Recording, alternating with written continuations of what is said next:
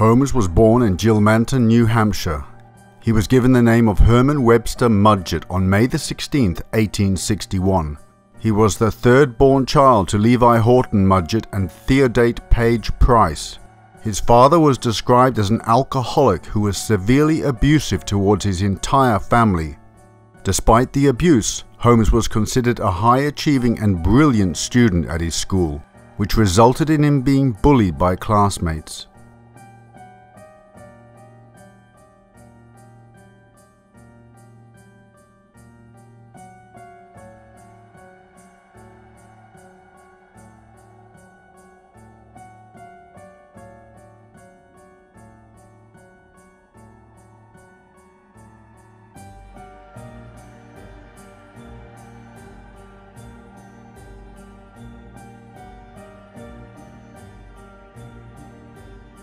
In an attempt to scare Holmes, the bullies forced him to stand face to face with a human skeleton and place their skeletal hands on his face.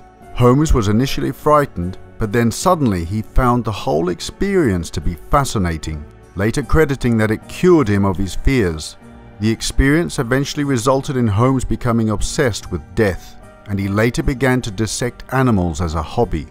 He graduated from high school at the age of 16. And later married a woman named Clara Lovering. Together they had a son, who they named Robert Lovering Mudgett.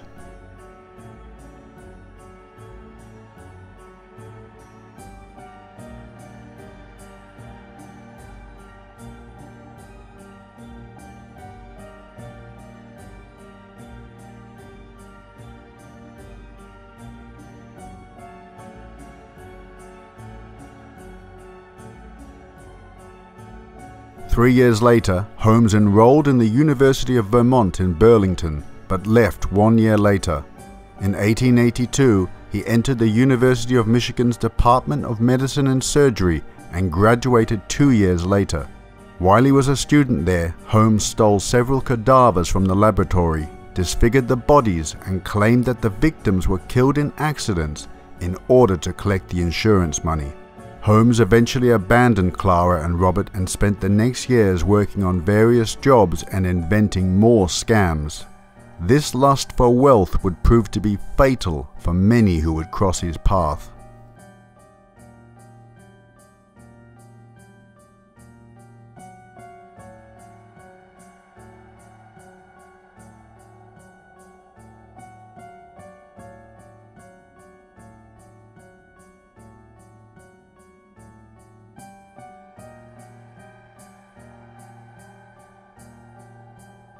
He moved to Moores Forks, New York, and was seen to be in the company of a little boy who later went missing.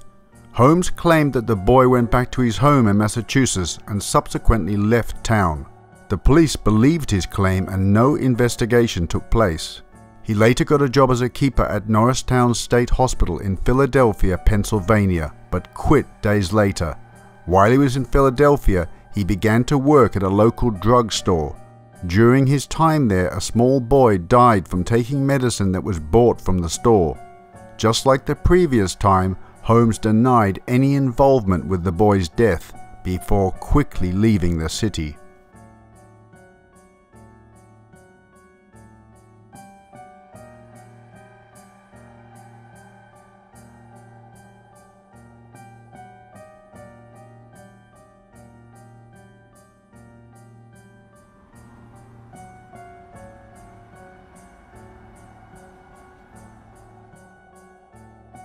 Holmes later changed his birth name to Henry Howard Holmes to avoid being caught for his previous scams, and then moved to Chicago, Illinois. While still married to Clara, he married another woman, Myrta Belknap, and had a daughter with her, Lucy Theodate Holmes. Holmes tried to divorce Clara but failed. He then married another woman named Georgiana Yoke. In Chicago, Holmes began to work at Elizabeth S. Holton's drugstore and proved himself to be a hard-working employee. After the death of Holton's husband, she sold the drugstore to Holmes and was never seen again. When asked about her whereabouts, Holmes would say that she moved to California to be close to relatives.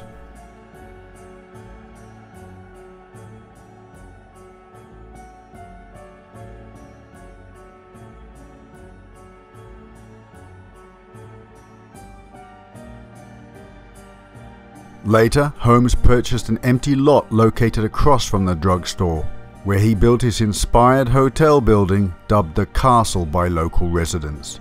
The ground floor was an arcade with various shops within.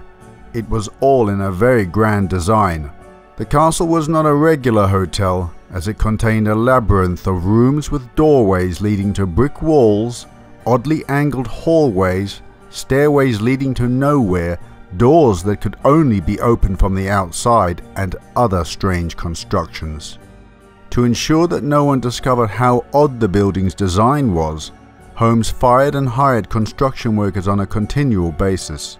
Holmes later met with a former criminal and carpenter named Benjamin Peitzel, who became his right-hand man.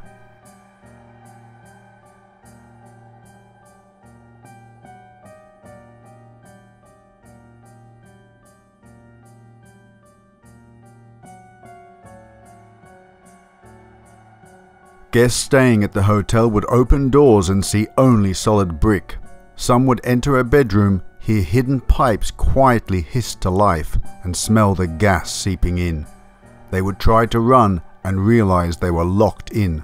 And even if the door could be opened, the chances are they would never find their way out.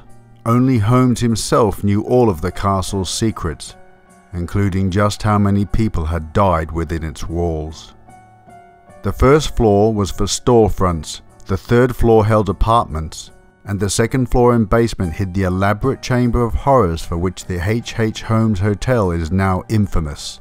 There were hinged walls and false partitions. Some rooms had 5 doors and others had none.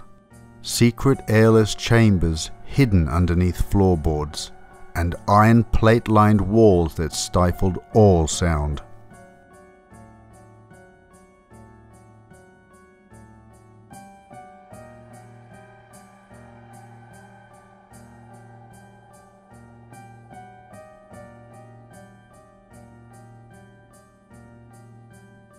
Holmes' own apartment had a trapdoor in the bathroom, which opened to reveal a staircase that led to a windowless cubicle.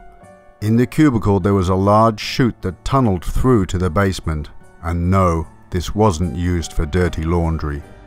One elegantly disguised death room was lined with gas fixtures. Here, Holmes would seal his victims in, flip a switch in an adjacent room, and wait. Another chute waited nearby.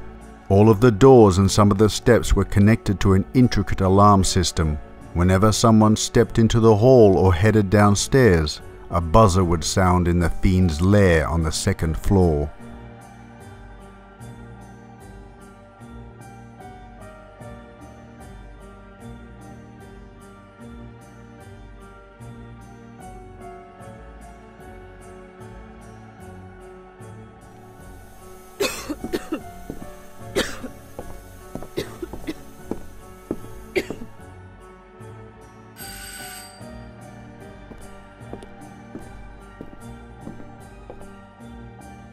When police started searching the horror basement, they found bones. Many bones. Most of them were animals, but some of them were human. So small they had to have belonged to children, no more than 6 or 7 years old. When they descended into the cellar, the scope of the building's hidden horrors was revealed. Beside a gore-covered operating table, they found a woman's blood-soaked clothes. Another surgical service was nearby, along with a crematory, an array of medical tools, a bizarre torture device, and shelves of disintegrating acids.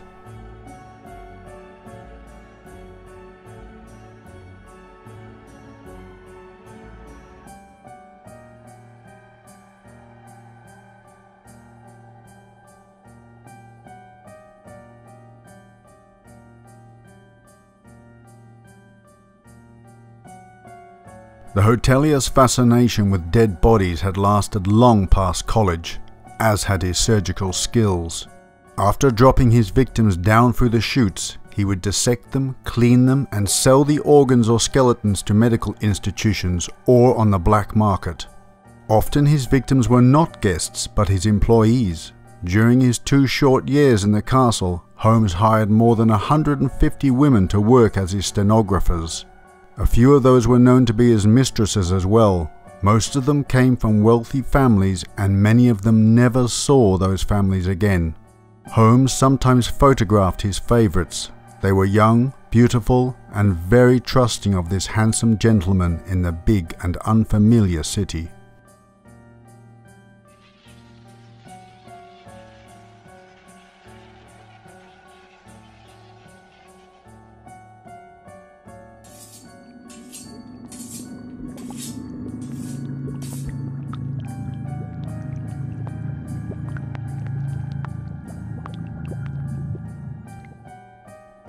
One of his victims had become his mistress, a one Julia Smythe, who was married to a man named Ned Connor at the time of her murder. Connor eventually discovered Smythe's relationship with Holmes and moved away, leaving Smythe and their daughter Pearl alone with Holmes. In 1891, Smythe told Holmes that she was pregnant with his baby and demanded they be married. He agreed to marry her, but was insistent that there should be no more children to come between them both, and suggested performing an abortion. She agreed. Holmes later overdosed Smythe with chloroform before poisoning and butchering Pearl.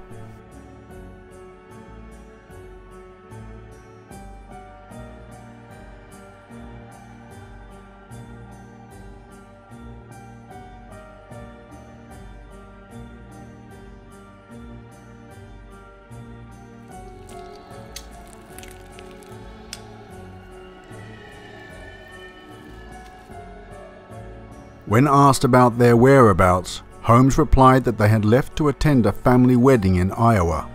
To articulate Smythe's skeleton, Holmes hired a man named Charles Chappell and showed him the body. Chappell took the arms and legs to his home to articulate them, followed by the rest of the body. Chappell was hired again twice, but the second time Holmes refused to pay the money he owed him. In response, Chappell refused to give him the skeleton and kept it in his home. Later, Holmes met with a railroad heiress named Minnie Williams while on a business trip in Boston, Massachusetts. They began dating and entered into a romantic relationship. Holmes eventually returned to Chicago but constantly sent love letters to Williams.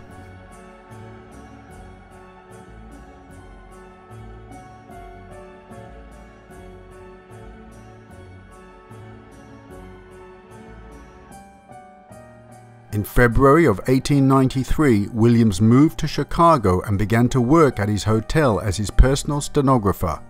Holmes persuaded her to transfer the deed to her property in Fort Worth, Texas, to a man named Alexander Bond, who in reality was Holmes himself. In April 1893, Williams transferred the deed and later signed the deed over to Benton L. Lyman, an alias used by Peitzel. Williams later invited her sister Annie over to Chicago. Shortly after her arrival, Holmes and Annie became close friends. While working in his office, Annie was asked by Holmes to get a file for him inside his vault. As she searched for the file, Holmes locked her inside and gassed her, before poisoning her sister. Following the World's Fair, Holmes left Chicago and moved to Fort Worth. There he planned to construct another castle, but eventually abandoned the project.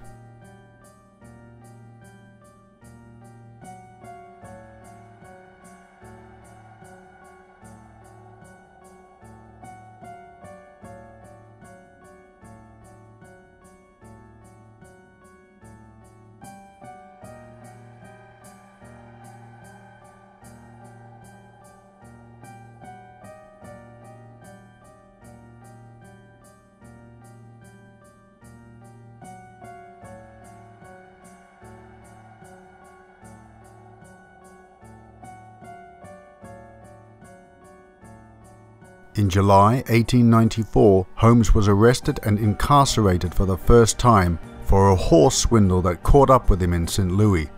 While in jail, Holmes met with convicted train robber and famous Wild West outlaw Marion Hedgepeth, aka the Debonair Killer. Holmes had a plan to swindle an insurance company out of $10,000 by taking out a policy on himself and then faking his own death.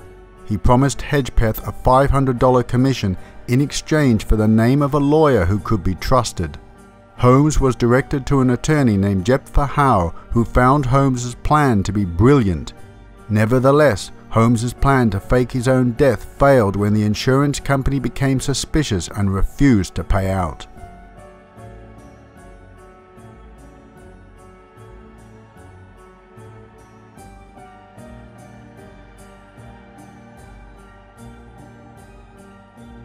Holmes decided wisely not to press the claim and instead formulated a similar scheme with Pitezel. The second scheme involved Pitezel being an inventor named B.F. Perry, who was killed in a lab accident. The original plan was to find an appropriate cadaver to play the role of Pitezel, but instead Holmes knocked Pitezel unconscious with chloroform and burned him alive with benzene. He eventually collected the insurance and manipulated Pitezel's wife into allowing 3 of her children, Alice, Nellie and Howard, to be given over to his custody. While traveling throughout the northern US and into Canada, Holmes forced both Alice and Nellie into a trunk and gassed them to death. He then buried their bodies inside the basement of a rental house.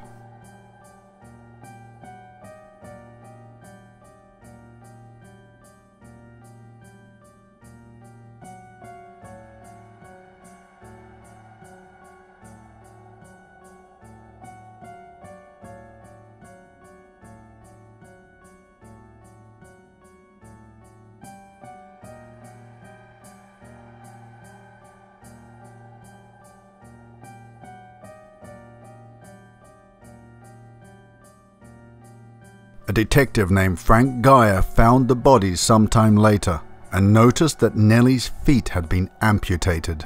He eventually discovered that Nellie had a club foot and theorized that Holmes had removed it in order to prevent identification of the body, as it was a very distinctive body part.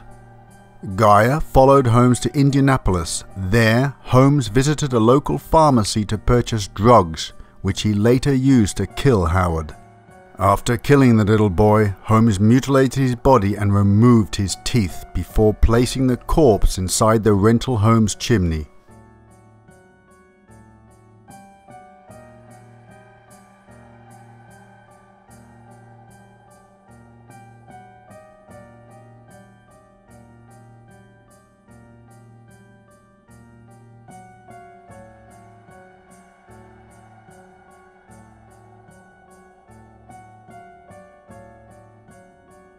In 1894, Hedgepeth informed on Holmes to police investigators because he had not been paid as promised for assisting his schemes. Holmes was arrested in Boston after being tracked down by a detective agency known as the Pinkertons for horse theft. Several castle employees were interviewed after his arrest. One of them, the caretaker Pat Quinlan, mentioned to the police that he was never permitted to clean the second floor. This information sparked an interest to search Holmes's castle and in particular the mysterious second floor. There, Holmes's secret rooms and torture chambers were discovered. Police also investigated the basement in hopes of finding more evidence against Holmes, and several human bones were found. While exploring deeper within the hotel, a plumber lit a match and triggered a sudden explosion, injuring several men.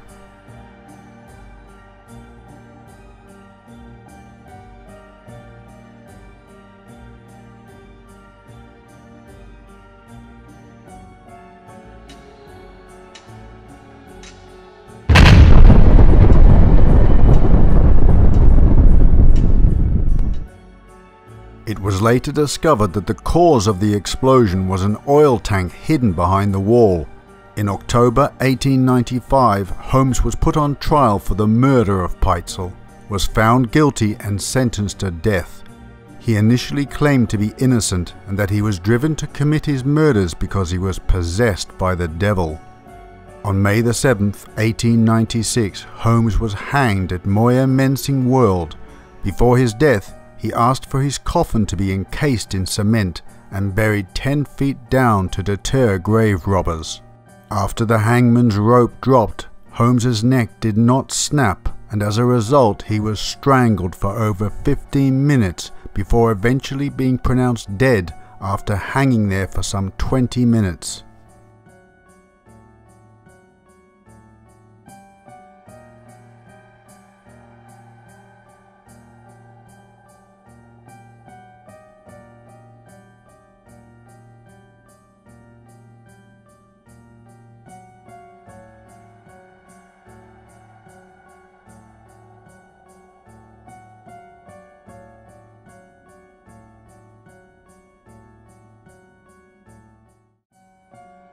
Holmes varied in his victimology and modus operandi.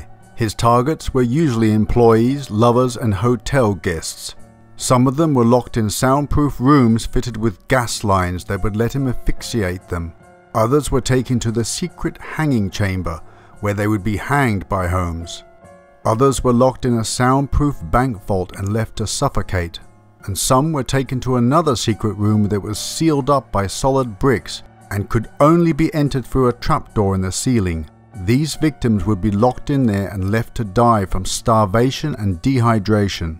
After their deaths, Holmes would take the bodies to a metal chute or a dummy elevator leading to the basement, where most of them were dissected, stripped of their flesh, crafted into skeleton models and sold to medical schools. Alternatively, Holmes would dispose of them in lime pits, incinerate the bodies or use corrosive acid, poison and even a stretching rack on the poor victims. According to Holmes, he even once sent an unnamed accomplice to kill a man named Milford Cole for him.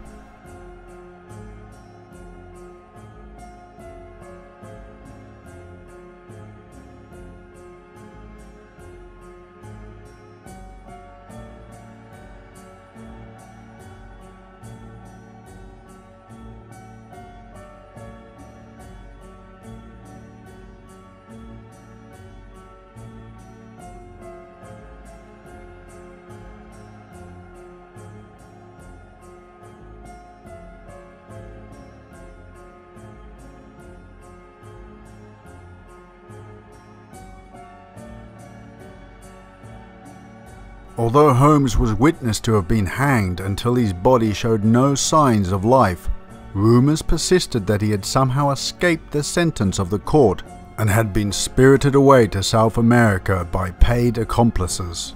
So in 2017, a team of scientists from Penn State exhumed the alleged body of Henry Howard Holmes to test its DNA, and so digging began on the site of his purported final resting place.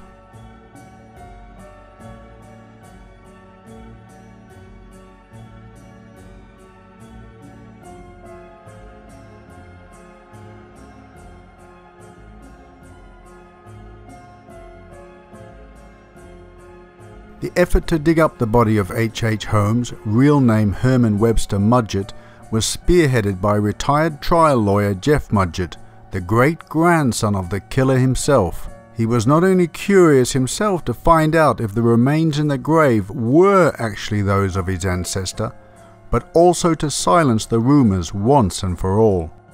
The exhumation team were quite shocked after reaching and opening the wooden casket. Inside was not what they had expected.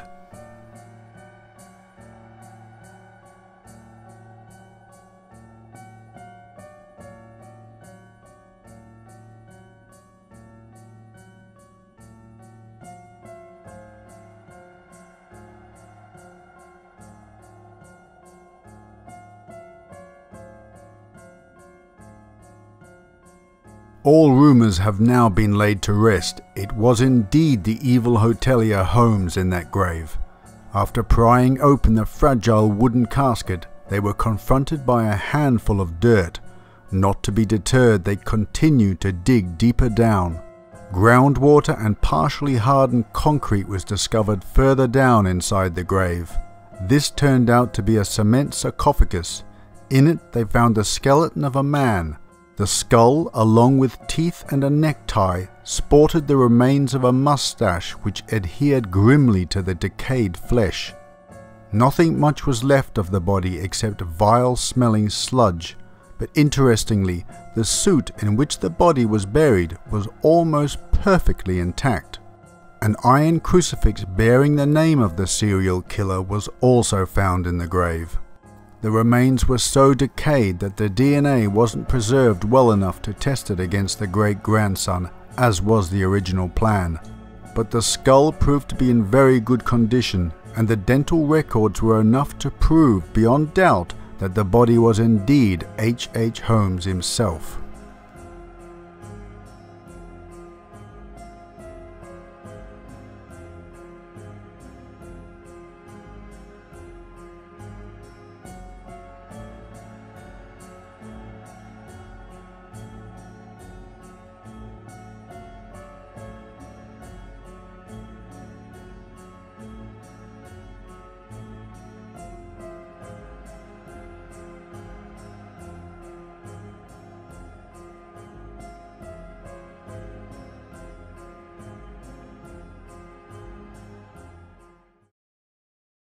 Well, my dear viewers, I hope you enjoyed that presentation. I've been actually meaning to do the video about H.H. Holmes for quite a long time now, and I kept forgetting, and some good viewers reminded me. Thank you for that.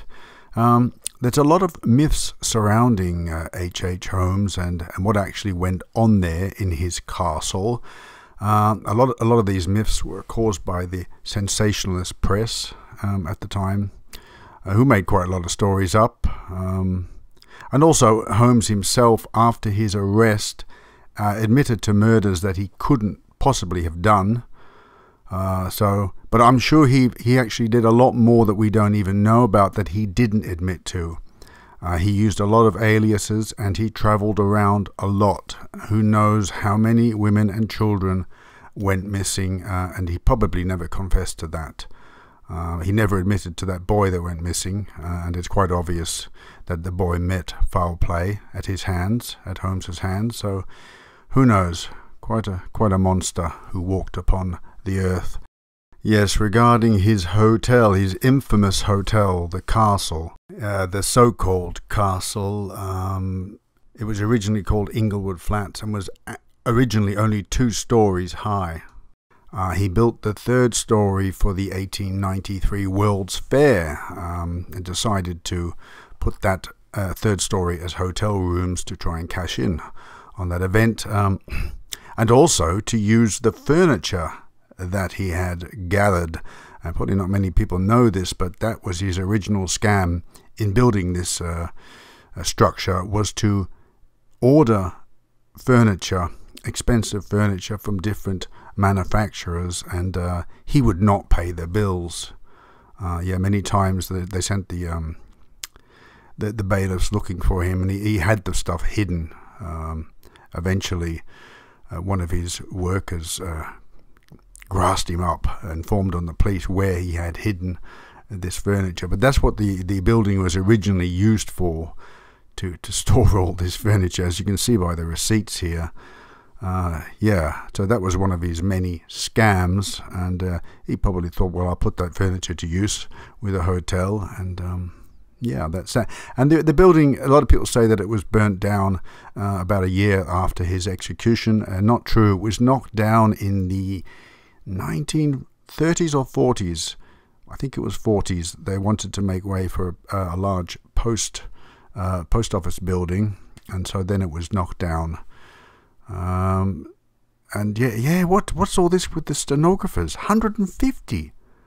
My God, I hope they all didn't meet an untimely fate in Mr. Holmes's castle. 150 stenographers, can't really get over that. Quite amazing. Yes, the thing is with these monsters, these serial killers, quite often they don't look like monsters, as in the case of H.H. Holmes. He wasn't a bad-looking bloke, really. If you look at the photo when he was young, I could quite imagine women being quite taken by him and trusting him, not realizing he had an evil soul, the mind of an insect or an alien. It was just, Anyway, I'm not. If any aliens are listening, I'm not saying you're like that, but it's an alien mind to what we class as a human mind. I mean, he just had no compassion at all, and horrific the things that he did, setting people on fire when they're still alive, and slowly gassing them, and no doubt being able to watch that shows a perverse pleasure in seeing them die slowly. And killing children like that, just callous, totally callous. He seemed to be motivated by money primarily, but he must have got a kick out of the murder. He must have, to set up this the torture chamber business, and the carefully planned and intricate methods he had of disposing of his victims. Really, he had quite a nice end, didn't he, in comparison to some of his victims. Anyway, I think that's about it. I'm going to wrap it up. It's over half an hour, 31 minutes now. into the video. I hope you enjoyed it. It was my pleasure bringing it to you, and got many more exciting ones to come in the future. And thank you all, as always, for your support. Thank you very much. I really appreciate it. And bye-bye until next time, my friends.